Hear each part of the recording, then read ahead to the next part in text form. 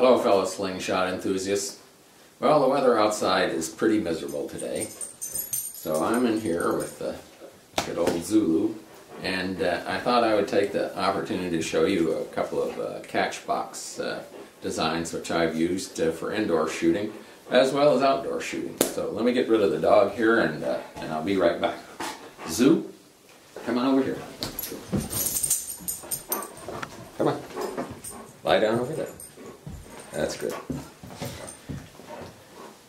Now, this one is actually a variation on the design which I think was first put up on the forum by Natural Fork. And it consists of a frame which sits down on the floor, and it's made out of PVC pipe, and then it has T attachments here. And I found that if I made these side pieces out of PVC, then I occasionally got a flyer or a ricochet off a can or something, and it would smash the side pieces. So I made them out of doweling. Now the PVC pipe is just 3/4 inch PVC pipe, and I found that 1 inch doweling fits the fittings for 3/4 inch PVC pipe really very well. But you'll see that I use just a little bit of duct tape wrapped around here. It usually takes about 1 wrap or 1.5 wraps to make a really nice tight fit. There's just an upright, and a crossbar, and basically a square frame. And I think this is 2 feet wide, 3 feet long, something like that. And it's about 4 feet tall.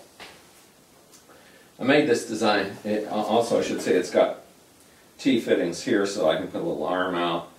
I use an eye bolt here so that I can just attach my target here. I attach the target on rubber bands. I have fishing swivels here on the end so that the target can swing around, do whatever it wants, and yet it doesn't get all tangled up and twisted. I find it gets twisted on the string.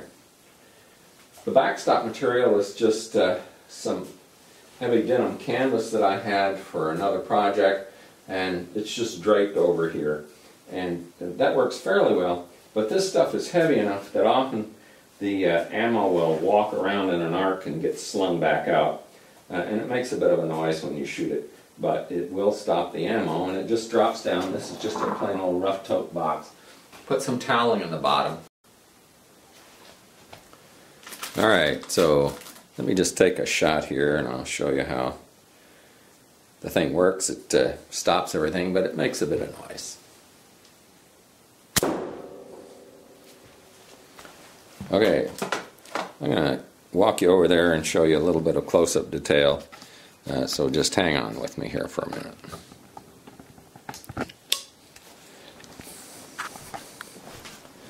Okay, so what I did, you can see that wherever there's a fitting, I put a screw in one corner, and then I put drilled a hole and put a nail in the other one, and each joint is labeled, and that's so that I can take the whole thing apart, and the pieces are small enough that they will all fit inside this rough tote box, and so that includes the dowels and everything else.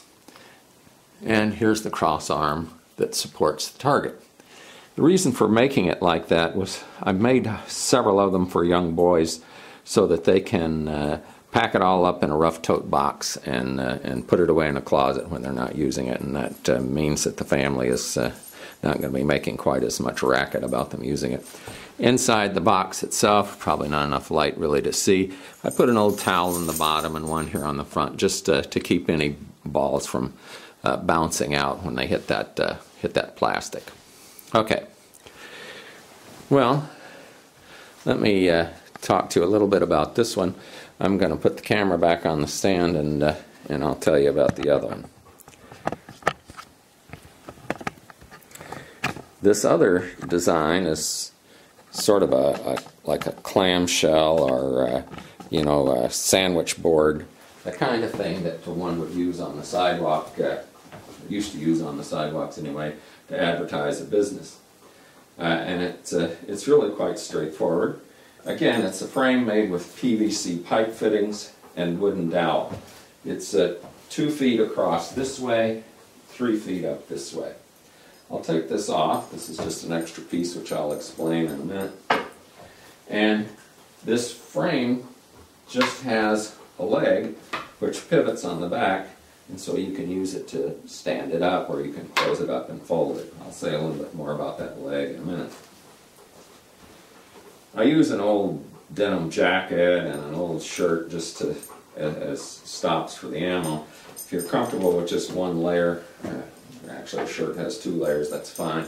I like to put another layer on, and so I use an old broom handle. You could use anything, a garden cane or anything to suspend another shirt. I cut the arms off an old shirt, button it up, and just hang it in front.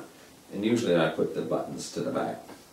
And that gives plenty of stopping power. It's loose so it moves and it absorbs all the energy of the ball before it hits. Again, I have little T connectors here, and so I have arms sticking out so that you can hold the ammo. And it's, hold the target. And again, it's designed so that you can just take a standard rough tote box, put it in here, and fire away. Before I do any close-up stuff, let me take a shot, just so you'll see how that one works.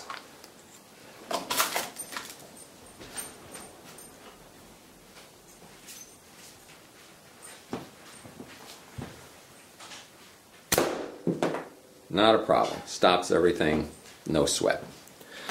Well, I'll take the camera loose and walk over there and show you just a few more details. Hang on, just stay with me here for a minute. Here we go. So here's the frame. You can see, again, now I haven't made this one in smaller pieces because I didn't think of it as having to be bundled up and put into a rough tote box. It just collapses and you can put it into a closet or behind the bed or wherever you want, or under the bed. I will say a little word about the back leg. I cut all these pieces, these longer pieces, 3 feet long. And if this one was just 3 feet long, I didn't like the angle. I wanted the back one to be a little bit longer. So I just cut another 6-inch piece and put a little connector on it so that I've got a little bit longer back leg, and so it has a little bit more upright. I haven't drilled any of these sections. They're quite, tight enough to hold, but they're loose enough that I can just twist them and pull the whole thing apart. And if I want to travel somewhere, I can make it more compact than it is. But I think I've made these before for various people. I made them out of 2x4 frames, and that gets to be very heavy. But I found that using this 1-inch diameter wooden dowel and 3/4-inch PVC fittings makes for a nice light frame. I should say something about this connector here. This is just a standard T connector, and all I did was to take a Dremel tool. They have a little stop about right here so that the PVC won't slip all the way in, and this doweling won't go all the way through it. But what I did is I just took a Dremel tool and went down in there and ground off that stop so that it now fits over the doweling no problem, and so it pivots with no sweat, and you can just adjust it however you like it. Well, those are my two backstops, and I thought that it'd be easier to tell you about them in a video than it would be to write it all up and take a bunch of photos and all that sort of stuff. Okay, guys, I hope you'll find some of these ideas worthwhile exploring. I haven't given you precise dimensions. You can obviously make it to suit whatever size you like, and it makes for shooting indoors a lot easier. And days like today, you don't want to be outside shooting, trust me. Okay, thanks a lot. See you guys later.